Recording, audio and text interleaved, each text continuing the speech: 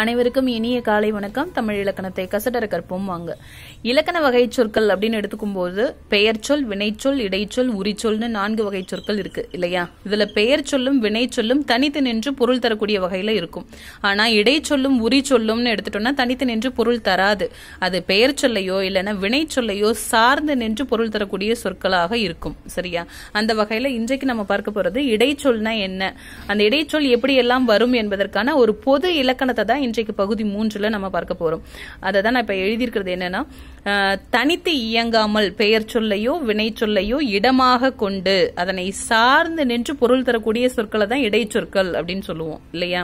இப்ப இந்த இடைச்சொற்கள் 8 நிலைகள்ல அமையும் அப்படிங்கிற மாதிரி சொல்றாங்க. அதாவது 8 வகை எதன் அடிப்படையில இந்த இடைச்சொற்கள் அமையும் அப்படின்னு பார்த்தோம்னா, ஒன்று வேற்றுமை உருபுகள்.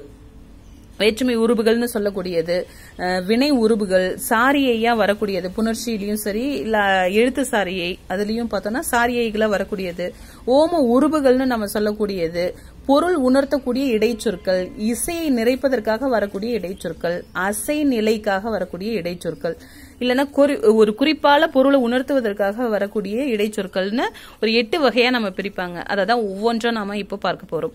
இப்ப வேற்றுமை உருபுகள் அப்படிங்கும் போது உங்களுக்கு தெரிஞ்சிருக்கும், பெயரை வேறுபடுத்தி காட்டுவதற்காக வரக்கூடிய உருபுகள் தான் வேற்றுமை உருபுகள். அப்ப பெயரோட தன்மையை வேறுபடுத்தி காட்டணும். மொத்தம் 8 வேற்றுமைன்றது தெரியும் இல்லையா? முதல் வேற்றுமை பெயர் வேற்றுமை, இறுதி வேற்றுமை 8வது வேற்றுமை விழி வேற்றுமைன்னு சொல்லுவோம். மீதி இருக்கக்கூடிய 2, 3, 4, 5, 6, 7 இந்த வேற்றுமைக்கு பார்த்தோம்னா ஐ, ஆள், கு, இன், அது, கண் அப்படிங்கிற உருபுகள் ஏற்கும் இல்லையா? இததான் நம்ம என்னன்னு சொல்றோம், வேற்றுமை உருபுகள் அப்படின்னு சொல்லுவோம். இது எல்லாமே பெயரை வேறுபடுத்தி காட்டுவதற்காக வரக்கூடிய உருபுகள்.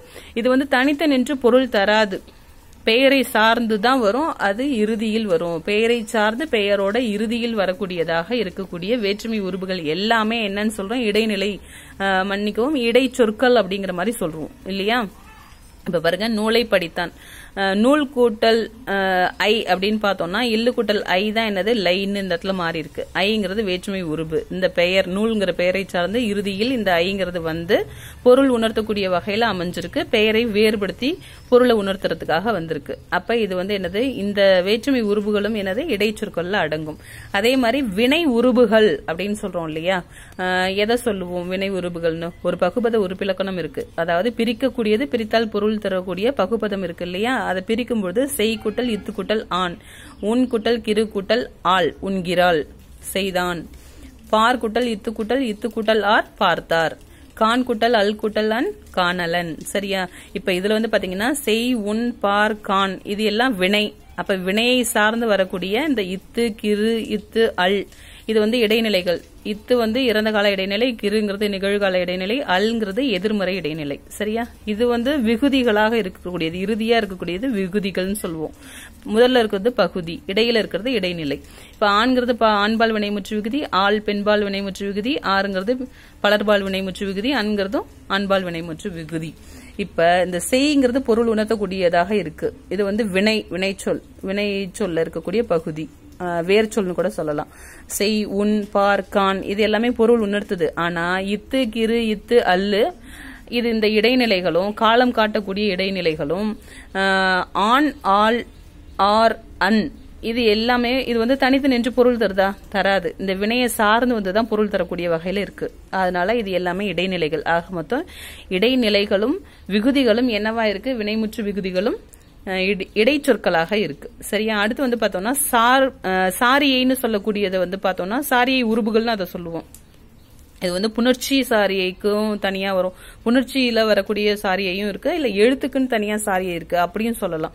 இப்ப பார்த்தோம்னா நடந்தனன்னு இருக்கு. இது விகுதி புணர்ச்சின்னு சொல்லுவோம். ஏன்னா பகுதி விகுதிங்கிற மாதிரி பிரித்து அறியக்கூடிய பகுபத உறுப்புகள்ல வரக்கூடியதா இருக்கு இல்லையா?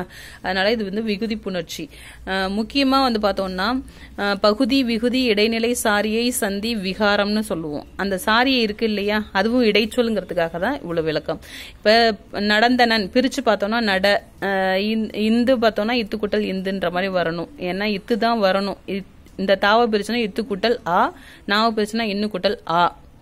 எல்லாத்தையும் பார்க்கும்பொழுது இது வந்து பகுதி, இது வந்து விகுதி, இத்துங்கிறது இடைநிலை.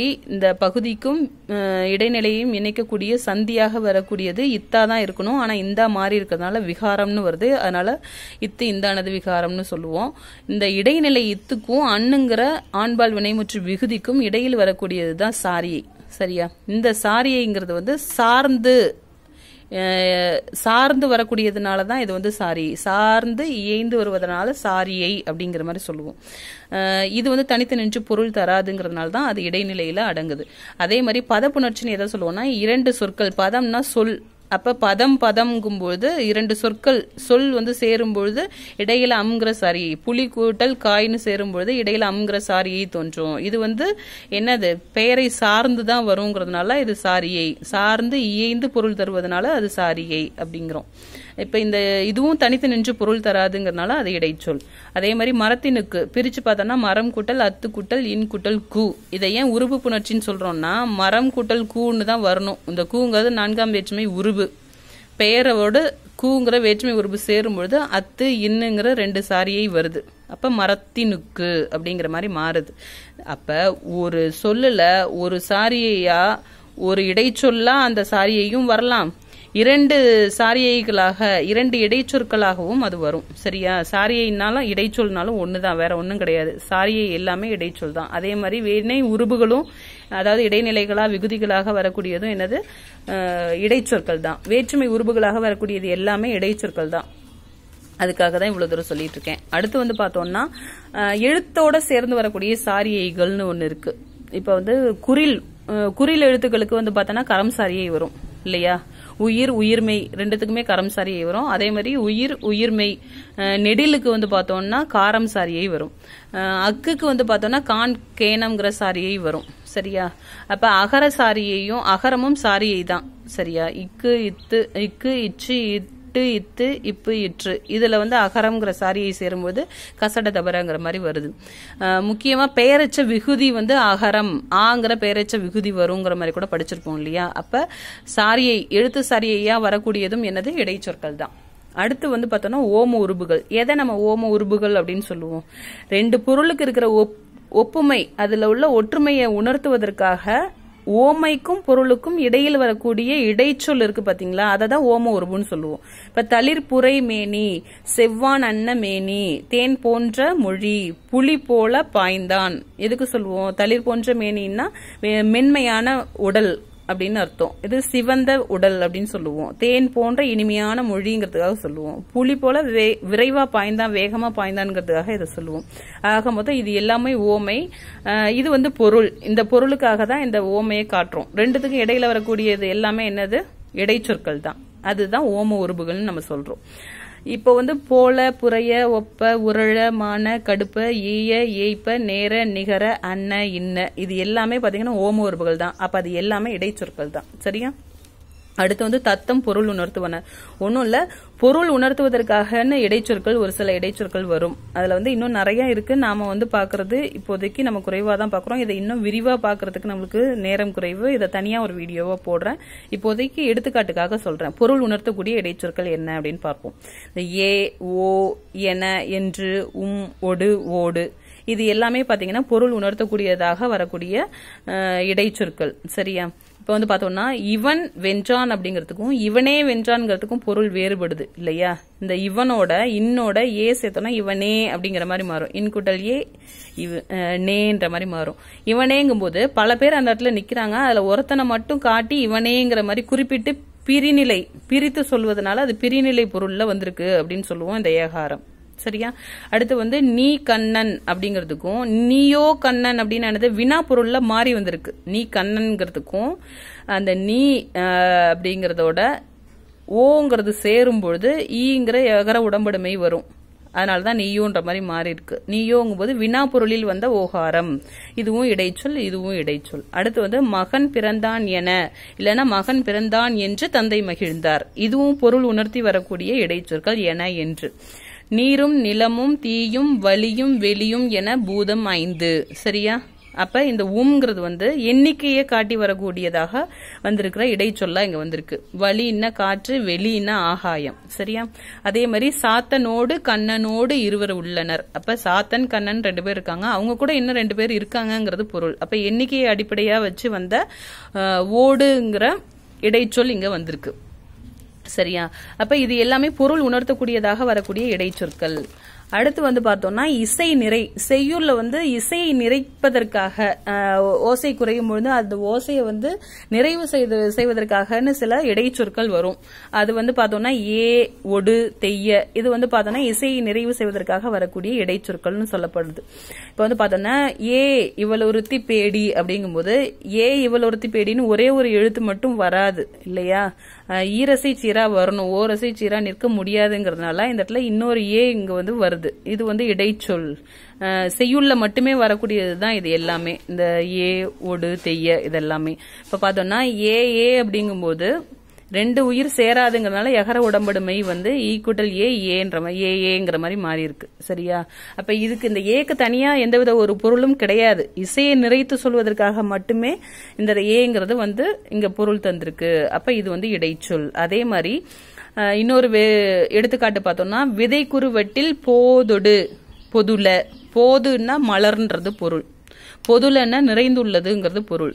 விதை குறுவட்டில்னா விதை நிறைந்த, விதை உடைய, குறுவட்டில்னா சிறிய தட்டில், மலர் நிறைந்துள்ளது. போதொடு, இந்த இடத்துல போதுங்கிறதுக்கு பதிலா ஒரு இசைக்காக, அதாவது இசையை நிறைக்கிறதுக்காக வேண்டி இங்க ஒடுங்கிறது சேர்ந்திருக்கு. இந்த போதுன்னு இருக்கா, ஒடுங்கிறது சேரும்பொழுது போதொடுங்கிற மாதிரி மாறுது. சரியா? அடுத்து வந்து பார்த்தோம்னா அசை நிலைக்காக வரும். இப்ப வந்து அசை சொற்கள்னு நம்ம சொல்லுவோம், கேள்விப்பட்டிருப்பீங்க. அதிகமா வந்து குற்றிய லிகரம்ல படிக்கும்பொழுது மியாங்கிற அசை சொல் அப்படிங்கிற மாதிரி படிப்போம், உங்களுக்கு ஞாபகம் வந்திருக்கும் இல்லையா? அசை நிலைக்காக வேண்டி பார்த்தோம்னா இதுவும் செய்யுள்ள மட்டுமே பயன்படுத்துவாங்க. அசை பிரிக்கிறது சொல்லுவோம் இல்லையா? அதுக்கு வந்து பார்த்தோம்னா மற்று, மண், கொள், அந்தில், ஆங்கு, அம்ம, மா இதெல்லாம் பாத்தீங்கன்னா அசையா வரக்கூடிய சொற்கள். அதனால அது வந்து இடைச்சொற்கள். இது தனித்து நின்று எதுவுமே பொருள் தராது. எடுத்துக்காட்டு பார்த்தோம்னா கற்றதனால் ஆய பயனென் கொள் அப்படின்னு சொல்றோம். இந்த கொள்ளுக்கு தனியா எந்தவித பொருளும் கிடையாது. அதனால என்ன, கற்றதுனால என்ன பயன் அப்படிங்கிற மாதிரி கேட்கிற மாதிரி தான் வருது. இது ஒரு அசை நிலைக்காக தான் இந்த கொள்ங்கிற இடைச்சொல் வருது. சரியா? அடுத்து வந்து பார்த்தோம்னா மியா, இக, மோ, மதி, அத்தை, இத்தை, வாழிய, மால, ஈ, யாழ இதெல்லாம் வந்து முன்னிலையில் உள்ளவர்களை குறிக்கக்கூடிய சொல்லோடு இணைந்து வரக்கூடிய இடைச்சொற்கள்ங்கிறதுனால முன்னிலை இடைச்சொற்கள் அப்படின்ற மாதிரி சொல்றோம். எடுத்துக்காட்டா பார்த்தோம்னா கேன்மியா, கேன்மோ, கேன்மதி இது வந்து முன்னாடி இருக்கிறவங்கள, நம்மளுக்கு முன்னாடி இருக்கிறவங்கள பார்த்து முன்னிலையில் உள்ளவர்களை பார்த்து சொல்றது. கேன்மியானா கேன்மோ, கேன்மதி எல்லாத்துக்குமே கேள்ங்கிற ஒரே ஒரு பொருள் தான். ஆனா ஒரு அசைக்காக வேண்டி, அதுதான் ஒரு அசைங்கிறதும் என்ன நம்ம சொல்லுவோம், அந்த இசை நிறை பண்ணுவோம் இல்லையா, இதுவும் ஒரு அசை சேர்க்கணும் அப்படிங்கிறதுக்காக தான் இது. எழுத்து, அசை, சீர், தலை, அடி, தொடைன்னு சொல்லுவோம் இல்லையா, எழுத்துக்கள் சேர்ந்து அசை உருவாகுது. அந்த அசை வந்து பார்த்தோம்னா நேர், நிறை அப்படிங்கிற மாதிரி பிரிக்கிறதுக்குன்னு ஒரு அசை தேவைப்படும்ல, அதுக்காக ஒரு போடப்படுற செய்யுள்ள எழுதப்படுற அசைகள் தான் இது எல்லாமே. இது வந்து முன்னிலை அசை வந்து முன்னிலை இடைச்சொல்லா வருது. இது எதுவுமே இப்ப வழக்கத்துல கிடையாது. ஆனா இலக்கியங்கள்ல பார்த்தோம்னா அந்த மியா, மோ, மதி இந்த அசை சொற்கள்லாம் வரும். அதே மாதிரி மூவிடங்களிலும் பயன்படுத்தக்கூடிய அசை சொற்கள்னு ஒரு சிலது இருக்கு. யா, கா, பிற, பிறக்கு, போ, சின், போலும், இருந்து, இட்டு, தான், தாம், தான் இது வந்து மூவிடங்களிலும் வரக்கூடிய அசை சொற்களாக இருக்கும். எடுத்துக்காட்டா இதை நாம பயன்படுத்துவோம். இப்ப எழுந்து, இருந்தேன், சென்று கொண்டிருந்தேன், இருந்தேன், இருந்தேன், இருந்து அப்படிங்கறது ஒரு இது வருது இல்லையா, அது வந்து பாத்தீங்கன்னா அசை சொல்.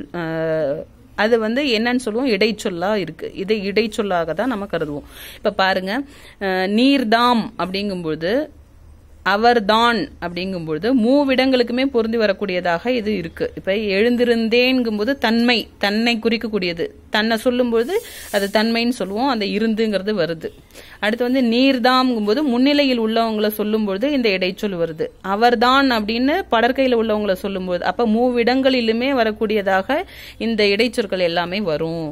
இந்த அததான் வந்து அசைநிலை அப்படிங்கிற மாதிரி சொல்றாங்க. அடுத்து வந்து பார்த்தோம்னா குறிப்பால் பொருள் உணர்த்தக்கூடிய இடைச்சொற்கள் அப்படின்னு ஒரு சில இது இருக்கு. அது என்ன குறிப்பால் பொருள் உணர்த்தக்கூடிய இடைச்சொற்கள் தனி, இது குறிப்பால பொருள் உணர்த்தக்கூடியது. என்னன்னா ஒரு பொருளை வெளிப்படையாக சொல்லாம குறிப்பால உணர்த்தக்கூடிய சில குறிப்பு சொற்களை தான் நம்ம வந்து இடைச்சொற்களாக இங்க சொல்றோம், பயன்படுத்துறோம். எடுத்துக்காட்டு ஒளி குறிப்புக்காக இப்ப பாருங்க, கோவெனா அழுதான், கோவெனா கதறி அழுதான் அப்படின்னு சொல்லுவோம் இல்லையா. சோவெனா மழை பெய்தது அப்படின்னு சொல்லுவோம். ஆனா இது கோவென சோவெனன்னு தனித்து வந்து பொருள் தராது. ஆனா ஒரு ஒளி குறிப்புக்காக அப்படி அழுதான்டா, அப்படி மழை பெஞ்சதுடா அப்படின்னு சொல்லுவோம்ல, கோவென அழுதான், சோவென மழை பெய்தது, இது வந்து ஒளி குறிப்புக்காக பயன்படுத்தக்கூடியது. அடுத்து வந்து பார்த்தோம்னா அச்சத்துல வந்து வரும், திடுக்கன தூக்கி போட்டது, துண்ணென துடித்தது நெஞ்சம், இதெல்லாம் பார்த்தோம்னா ஒரு அச்சத்தை வெளிப்படுத்தக்கூடிய இடைச்சொற்களாக இங்க வந்திருக்கு. அடுத்து வந்து பார்த்தோம்னா பொல்லென பொழுது விடிந்தது, அப்ப சீக்கிரம் விடிஞ்சிருச்சு அப்படிங்கறதுதான் பொல்லென பொழுது விடிந்தது. திடீரென மறைந்து விட்டான், இதுவும் வந்து பாத்தீங்கன்னா தனித்து நின்று பொருள் தராது. சரியா, இது வந்து இடைச்சொற்கள் வந்து விரைவுக்காக பயன்படுத்தப்படக்கூடிய இடைச்சொற்களை தான் வந்து பொல்லென திடீரென இதெல்லாம் சொல்றோம். அச்சத்துக்காக பயன்படுத்துறது திடுக்கென துண்ணென, ஒலிக்குறிப்புக்காக பயன்படுத்துவது கோவென சோவென, இது எல்லாம் வந்து பாத்தீங்கன்னா இடைச்சொற்கள் தான். இததான் வந்து நன்னூல் நூற்பா 420 என்ன சொல்றாங்க அப்படின்னு பார்த்தோம்னா, வேற்றுமை அப்படின்னா வேற்றுமை உருபு, வினை சாரியை ஒப்பு உருபுகள், வேற்றுமை உருபு வினை உருபுகள், சாரியை உருபு ஒப்புமை காட்டக்கூடிய ஓம உருபுகள், தத்தம் பொருள், தத்தம் பொருள, அதுதான் பொருள் உணர்த்தக்கூடியதாக வரக்கூடிய இடைச்சொற்கள்னு சொன்னது. அடுத்து வந்து இசை நிறை, இசையை நிறைப்பதற்காக வரக்கூடிய இடைச்சொற்கள், அசைநிலை, அசைநிலைக்காக வரக்கூடிய இடைச்சொற்கள், குறிப்பென அப்படின்னா குறிப்பால் உணர்த்தக்கூடிய இந்த ஒலி குறிப்பு அச்சம் விரைவு காரணமாக வரக்கூடிய இடைச்சொற்கள் என்று. எண் பகுதியில்னா 8, இது எல்லாத்தையும் கூட்டணும்னா 8 வரும். 1 2 3 4 5 6 7 8. சரியா, எண் பகுதியில் தனித்தியல் இன்றி, இது எதுவுமே தனித்து இயங்காமல் பெயரினும் வினையினும், ஒரு பெயரையோ வினையையோ சார்ந்து முன்னாடியும் வரும் பின்னாடியும் வரும். அப்படி வந்து ஓரிடத்து ஒன்றும் பலவும் வந்து ஒரு சொல்லிலேயே ஒரு இடைச்சொல்லும் வரலாம், இல்லைன்னா பல இடைச்சொல்லும் வந்து ஒன்றி வந்துதான் பொருள் உணர்த்தக்கூடியதாக வருவது இடைச்சொல் அப்படிங்கிற மாதிரி கொடுத்திருக்காங்க. இப்போ உங்களுக்கு இடைச்சொல்னா என்ன, அது எத்தனை வகையில வரும், என்னென்ன இடைச்சொல் அப்படின்னு சொல்றோங்கிறது உங்களுக்கு புரிஞ்சிருக்கும்னு நினைக்கிறேன். இந்த வீடியோ உங்களுக்கு பிடிச்சிருந்ததுன்னா லைக் பண்ணுங்க, ஷேர் பண்ணுங்க, மறக்காம சப்ஸ்கிரைப் பண்ணுங்க. நன்றி.